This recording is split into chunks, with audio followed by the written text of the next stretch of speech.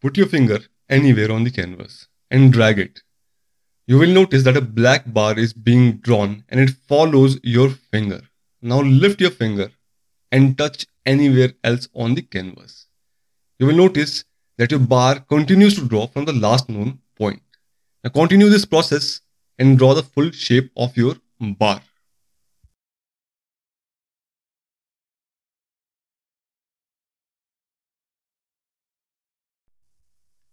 Now when you are ready, press the add button. You will notice all the buttons in the top toolbar and right action bar have been disabled. And there are these text fields that have appeared near each segment of your bar. Enter the length of each segment separately into these text fields. Then enter the diameter of the bar and number of bars needed and press OK. You will notice that the app tells you that your rebar has been successfully added. To view your BBS, press the BBS button. And this is how you will prepare each and every one of your BBS in the BBS app. Now you can go back and continue to work on your current BBS.